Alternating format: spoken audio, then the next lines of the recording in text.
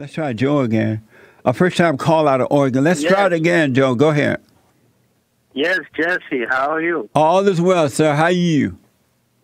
I'm well, thank you. For first time calling. I appreciate So that. yeah, I've been listening to you for a while, so I'm gonna try to be quick. Well, let me tell you, I'm married, by the way, but I've been separated for almost 3 years now. You've been separated for And 3 years? almost 3 years. How long you been married? About 6 some years. Do you have kids with your wife? Yes. And why are Yes, you separated?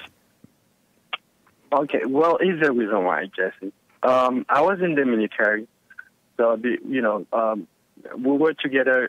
We got married after I joined the military, so things were going well. So after, and all of a sudden, and her attitude started to change. She started to become disrespectful, and she had an attitude, and which I know even before we were dating and stuff. So I kind of overlooked that. And also, I have to say too, I think I was what you consider as a beta male. I think I was too passive. Yeah, and I was too passive, Jesse. Yeah. So what happened is I was trying to be too nice, like to please her, to please the relationship. Even and now I realize that, and it's kind of too late. So I left the military because of her, because military life is already stressful, and then when I go home and you have a wife, all she's doing is talking, trying to find anything that doesn't please her, and so basically I had two stressful lives. So I left, and I was losing weight, I was unhappy, and because of that, I have to say, I started a relationship with another girl on this side, nothing sexual. I just wasn't happy, and I had a woman, and she was disrespectful, she had an attitude, and I just didn't feel like, I had a woman at home, and so I left the military because of that. When I left the military, so I was not ready. I just left because of this circumstance. And, I was trying to figure out what was going on, what I needed to do. And, and money was going low because now I didn't have an income coming in. And oh, my goodness, now there's no money. And she's always talking about money. There's no money. And she loves to travel, and we used to travel a lot. And what I also noticed later, Jesse, is that, she was working too, but what she was doing, she was saving money on a secret bank account, which I later found out. I didn't know that at the beginning. So basically, we're using all the money I was making, but her money she had on separate secret account somewhere.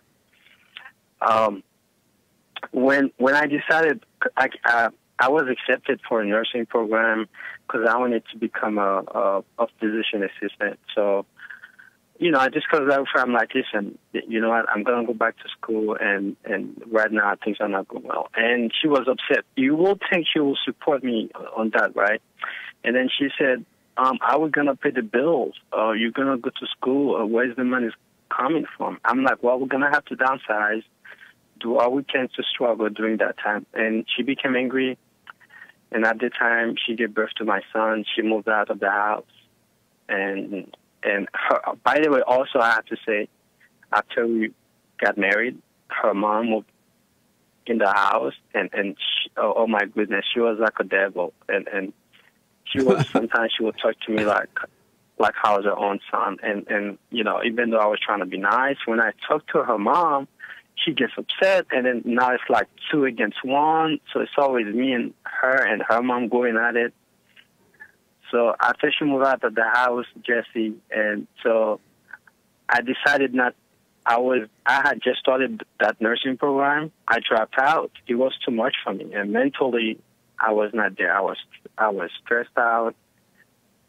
So I dropped out. I told the school I'm not ready. I'm going to have to drop out because I have a lot of stuff at home. So I got a job which I'm not making. So I lost my confidence, disrespected. she moved to another state, and then now I have my baby. I can't even see my own baby, so I had to travel out of state. And she told me, well, if either I move to follow her, and sometimes we will argue, and she'll call the cops, and I became really angry, and even at women. I'm a black person, and she's a black person too. You're black? Why you sound like a Mexican? Do I? Yeah, I thought you were Hispanic. Well, I have to say I wasn't born here. I was born in Martinique. Oh. Yeah. Oh, okay. I'm glad you told me. I thought you were Hispanic because you sound like a Mexican. No. Yeah. I speak French, so that's why. Okay. Yeah. So Jesse, how old are you, Joe? I'm 33. What part of Oregon do you live in? Portland. Portland. Okay. Go ahead. Yeah. So Jesse. So after that, what happened? She moved out and dropped out of the program, working minimum wage. And then at one time, she told me because when I was in the military, she was going to school to become a nurse. She's already a nurse, and then she told me, she's making enough money that she doesn't need a man. She can take care of the baby by herself. Like all this, she's a strong black woman kind of nonsense stuff. And sometimes we will argue. She will call the cops on me, and the cops usually when they come, they always make it feel like I'm guilty, and which I hate. And then one time I called the cops because I travel. I had to travel. I bought my ticket. I went to see my son, and she took my baby and went out with her mom. And even though she knew I was coming, I didn't get to see my son. I called the cops. So the cops felt like I wasted their time. And I was like, so why is it when she calls you guys always go after me, and then when I call you guys, you make it sound like there's nothing to do. Yeah. Jesse, I'm a Christian, and I'm talking to other people. I feel like I want to go the divorce, route with that. You want to go where? I feel like I want to divorce her, Oh. and I'm afraid of losing my son at the same time. Yeah.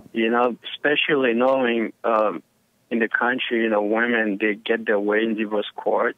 And at one time she even told me that. She said, if I go to court with you, you lose everything, Amazing. I'll have you pay for everything. So is she a foreigner as well?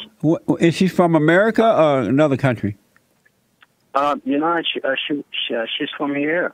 She's from here? Yes. Amazing. And so what's your question?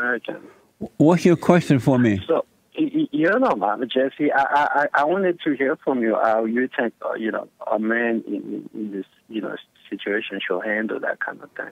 Well, number one, Joe, it's all your fault because you're so weak. Try to be nice. Niceness is weakness. You don't want to be nice. You want to be right. And so what I recommend that you not get a divorce, but I recommend you start doing my silent prayer.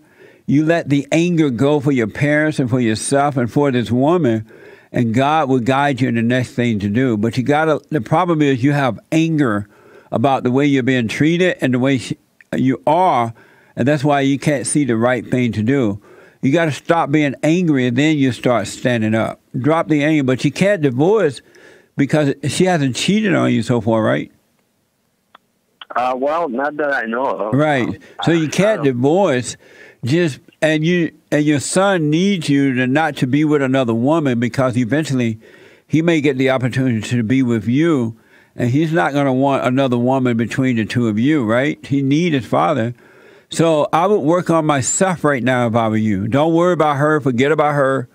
Don't force yourself to see your son. Just take your time and work on you, and God will work it out for you. Okay. So just relax and go to school, work, save your money, and don't follow her around the country either. If she moved to West Hill, leave her in West Hill. Don't you move there. God will make it possible for you to see your son when it's time to see him. I see. But you need to work on you so you can be strong rather than weak. Okay. I see what you're saying, and you know, Jesse, what you're saying, because you know, I have some of my friends, you know, they go to church, but a lot of them seem to see like dealing with women. Sometimes they think, oh, you have to be a man of God, you know, treating the woman like a queen. Because I have a friend of mine. Don't ever listen to that. Don't treat a woman like a queen. That's a beta male. A woman is just a woman. She's no different. She's a woman, man. Do not do that. Those are beta males. Yeah, and that's what I was in the past, Jesse. I was that beta male, you know, and I think I've been being too nice to women, and women sometimes they take advantage of that. And all the time, women will take advantage of a weak beta male. They can't help it because women need strong men. So listen, Joe, do my silent prayer. Are you doing my silent prayer?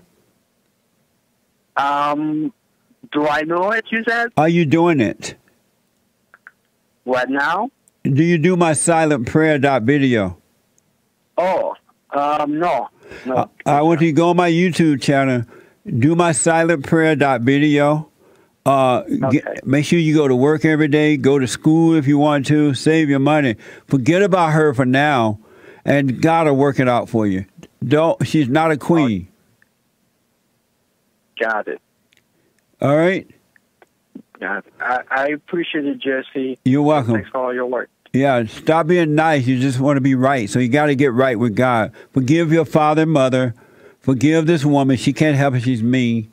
And forgive yourself for being weak, and you'll be fine. Okay. But do the silent prayer, all right? And speak up. Yes, sir. I will. Thank you, Joe. Thank you, Jesse. All right, buddy. Amazing. And don't forget to like, follow, tweet, subscribe, and share the Jesse Lee Peterson radio show, folks. We really appreciate it. We are at war. It is a spiritual battle for the soul of America. And it's going to take all of us to do it.